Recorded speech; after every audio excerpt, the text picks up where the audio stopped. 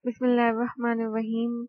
Welcome to the second part of 14th lecture of Statistics and Probability Theory. We will continue with the topic negative binomial distribution. In an NBA, National Basketball Association championship series, the team that wins 4 games out of 7 is the winner. Suppose that teams A and B face each other in the championship games and that team A has probability 0.55 of winning a game over team B. What is the probability that team A will win the series in 6 games? So what's happening here that there is a championship series and two teams are playing or facing each other, team A and team B, and the probability of winning of team A is 0.55, whereas the championship series will be won by the team who win the 4 games. So now, what you have to find in the part number A, you have to find that team A will win the series in 6 games. Now, let's imagine the properties of the negative binomial distribution. The very first property was that there will be 2 possible outcomes, which is success and failure. As you can see from the statement that there are 2 outcomes, either A will win or A will not win. If A will win, then obviously B will lose the series, or if B will win, then A will lose the series. And as we are interested in winning of team A, so our success will be when the team A will win. So whenever team B will win, it would be the failure. So there are 2 possible outcomes. Second property is the trials are not fixed. So here what we want the team A to win, and when team A will win, when they will win the 4 games in a championship. So you have to do the trial. Till then you will find out that team A will win the 4 games. So they are playing a championship of a series of 6 games, and you have to play the game until that A will win the 4th game. And the third property is the successive trials are independent, as they are playing the games and each game is independent from the other. And probability of success is constant, as we are interested in the probability that team A will win, and its probability of winning is 0.55. So this will remain constant in each game. So the probability of success is 0.55, and as you know that here we have 2 possible outcomes. So Q will be 1 minus B, which is the probability of winning of team B, which is obviously 0.45. 1 minus 0.55 will be 0.45.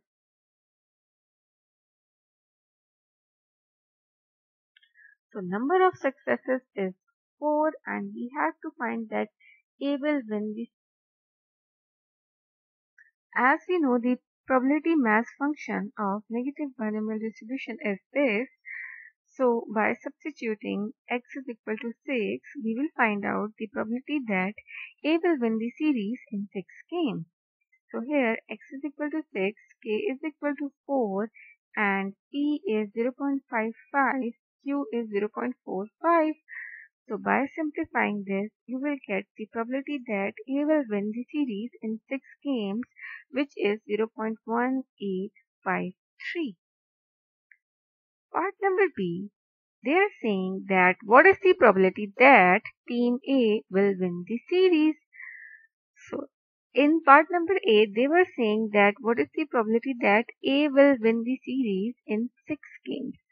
Now here they are saying that what is the probability that A will win the series. So what's happening here? That number of successes are 4, as we know from the statement of the question that A will win the 4 games, then the team will declare as the winner. So we will consider that what are the scenarios in which A will declare as the winner. The first will be that A will win the series on 4th game. They are playing 7 games, and it is quite obvious that Team A win the all first 4 games consecutively. So they will declare as a winner, or A will win the series on 5th game, or A will win the series on 6th game, or A will win the series on 7th game. So all these are the scenarios in which we can say that A will win the series. So as the probability mass function is designed or defined for the team A to win, so we will substitute probability x is equal to 4 for A will win the series on 4th game. X is equal to 5 for A will win the series on 5th game, and similarly for probability x is equal to 6 and probability x is equal to 7. So by simplifying this, as you know that probability mass function of the negative binomial distribution, we should know that k, which is we know 4, and the value of x, p, which is probability of success, q, which is probability of failure. By substituting all these values in the probability mass function of negative binomial distribution, you will get the whole situation, and by simplifying this, you will get 0.6083.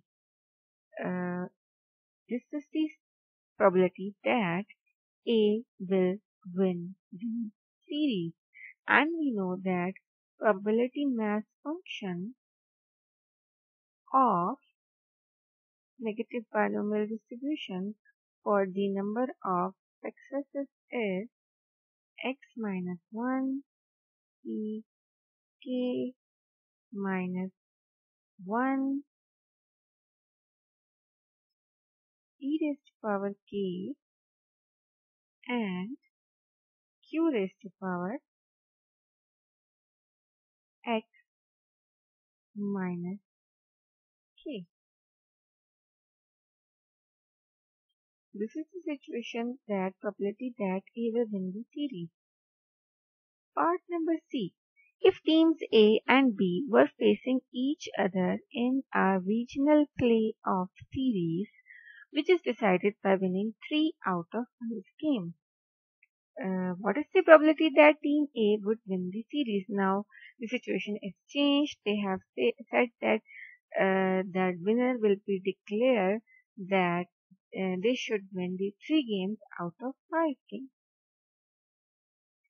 So now what is the scenario here? Now the number of successes is changed. In the previous situation, they were given us the option that in the previous situation, they were saying that the winner will be declared whoever wins the 4 games. So k will be equal to 4. Now in this situation, they will declare the winner on the basis who will win the 3 games. And we have to find that A will win the series of 5 games. So they are playing 5 games. What are the situations that A will win the series? So first situation is A win all first 3 games. Game number 1, game number 2 and game number 3. So obviously team A will declare as a winner, or A will win the series on 4th game, or A will win the series on 5th game. So by substituting the probability mass function and the values of the parameters, A will win the series when probability x is equal to 3, or probability x is equal to 4 or probability x is equal to 5, as x is linked with the probability of success, which is the winning of the team A, 0.55. So, whenever you substitute the value of x, it would indicate for the A will win the series. If you substitute x is equal to 1, it will indicate that team A will win on the first game. If you substitute x is equal to 2, it would indicate team A will win the series on the second game. So as they are saying that A will win the series on third game, so we will substitute x is equal to 3. So 0.5931 is the probability that A will win the series. Example number 2. Find the probability that a person flipping a coin gets the third head on the seventh flip. And the part number B is the first head on the fourth flip. So, what's happening here? The person is basically flipping a coin, and you are interested in head. Either it is first head or third head, but your success will be on head. So, from here, we can say that P means probability of getting a success or probability of getting a head is 1 by 2. So it is obvious that Q will be equal to 1 by 2. So part number A, what they are saying that a person will get the third head on the seventh flip. So by defining the probability mass function, which would be equal to probability x is equal to x minus 1 and k minus 1 e raised to power k and q raised to power x minus k, where x is equal to k, k plus 1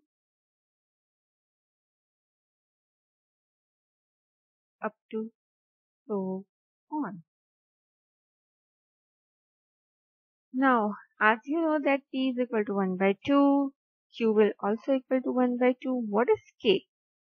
So they are saying that on third, he will get the third head on the seventh flip. So as k indicates the number of successes, k will be equal to 3. And he or she is getting the third head on seventh flip, and your success is getting the head, so x will be equal to 7. So by substituting x is equal to 7, k is equal to 3, p is equal to 0.5, which is 1 by 2, and q is equal to 0.5, you will get 0.117, which is the probability of getting the third head on the seventh flip. Part number B, the first head on the fourth flip. So the person is tossing a coin, and on the fourth flip, person will get the first head. So k will be equal to 1 and x will be equal to 4. So by substituting the values, you will get 0.125, which is the probability of getting the first head on the fourth flip.